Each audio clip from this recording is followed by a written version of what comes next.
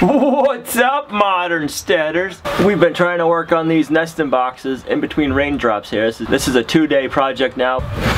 Right now we're making the doors. We want to make one big single drop down door. Now that we've dry fit everything, we're just going to take our boards back apart because they are a tongue and groove board. And then we're going to run a little bit of glue right in place.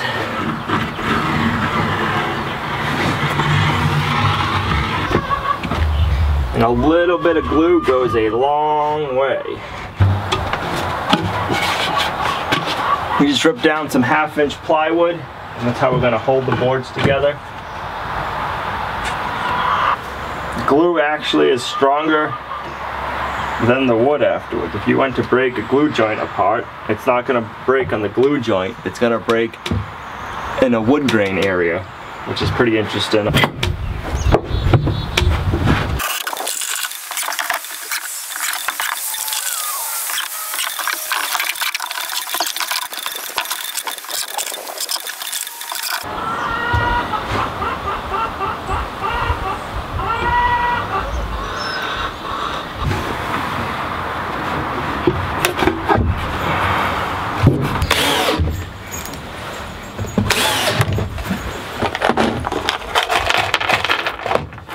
Let's see if we can do this by ourselves.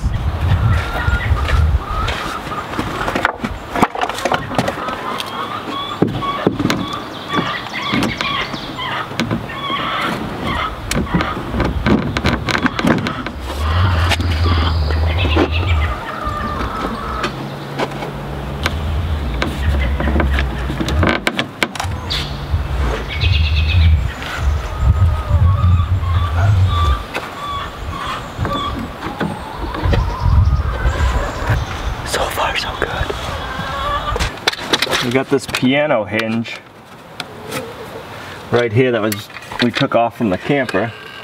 We're gonna use this the best we can. I'm gonna put some liquid nails on it and screw it. I don't know if it'll do anything or not, but it'll make me feel a little better. A little warm and fuzzy inside.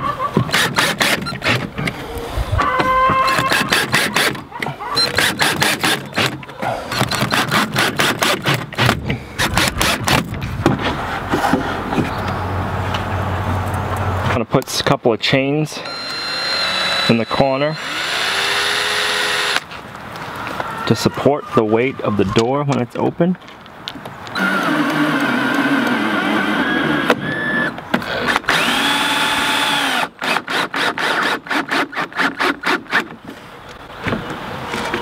Yeah.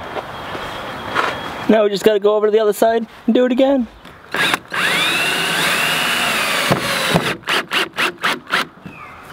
Sometimes we can go a little overboard, but I had enough scrap tin left over, so we're gonna tin the roof on the nest box.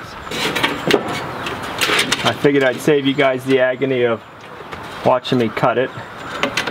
It's not that much fun, and it's pretty loud.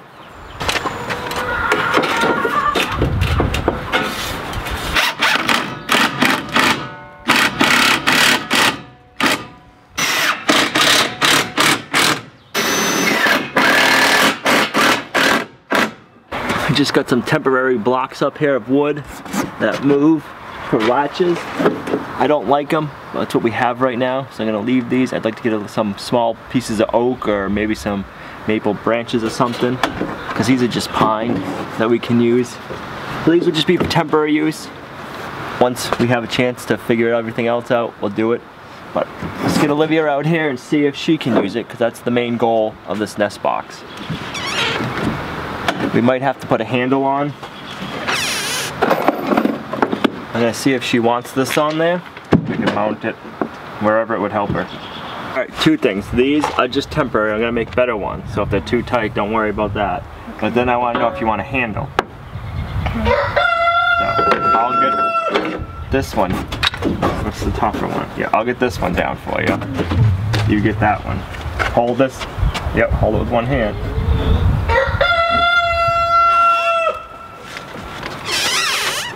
I want a handle with it. Where do you want? So we can put a handle in the middle. Does that work? Yeah. What height?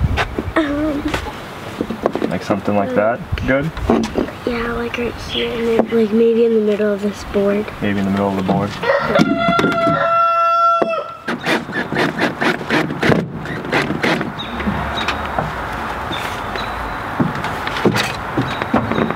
I don't know where it is, so I can't tell you if it went through or not. No, it shouldn't.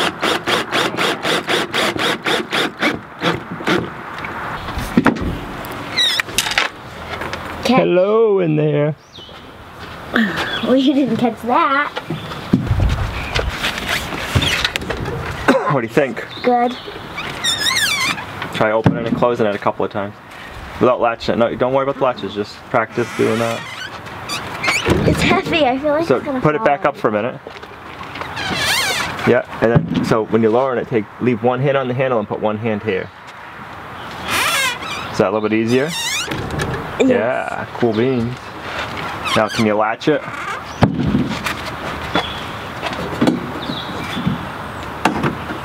Yep, and look, once you get it down just a little bit, see, hold on. So once you have this down, even if it's just a smidge, it's gonna hold it. So you don't have to be scared about it falling on you after that. And then you can go over here and do the other side. Hello! Hi. We were finally able to complete the nest box in between the rainstorms. So we're excited that this part of the project is done. Stay tuned for more of our mobile chicken coop build. Hang with us. We gotta do it in between all the rain we're gonna be getting in the next few weeks, but we're gonna get it done, right? Uh-huh. Then we can get the chickens in it. Uh-huh. Perfect. So if you guys like the video, make sure you give it a thumbs up, share it. It really helps our channel grow. And if you have any suggestions on the mobile chicken coop build, leave it in the comments below. And we'll see you right back here next time at Lumnah Acres, a guide to modern homesteading, self-sufficiency, and freedom. See ya.